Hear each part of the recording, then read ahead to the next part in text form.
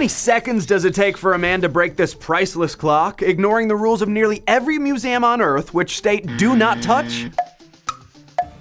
About 15. Let's rewind and explain how we got to this mess. A man and woman approach a wooden clock sculpture at the National Watch and Clock Museum in Columbia, Pennsylvania. After taking a photo, the man gets a closer look at the clock and begins tugging and yanking parts of it, seemingly in an attempt to make it run. Of the 1,500 clocks on display, some of them don't constantly run, and museum staffers who've watched the video on repeat think the man was trying to get it to start. After touching the clock some more, he got it moving all right, and watched time stand still as it fell off the wall completely, smashing on the ground. He tries to hang it back on the wall, but it's no use. The museum posted the video to Instagram and used it as a teaching moment with the caption, "This is why we beg visitors not to touch museum objects." Despite media reports saying the man ran off, the museum director says he actually went to get help. The museum is not pressing charges and the clock can be fixed in-house. It'll just take some time. A few months to be exact. I'm Sean Dowling for Buzz 60. Now you know, pass it on.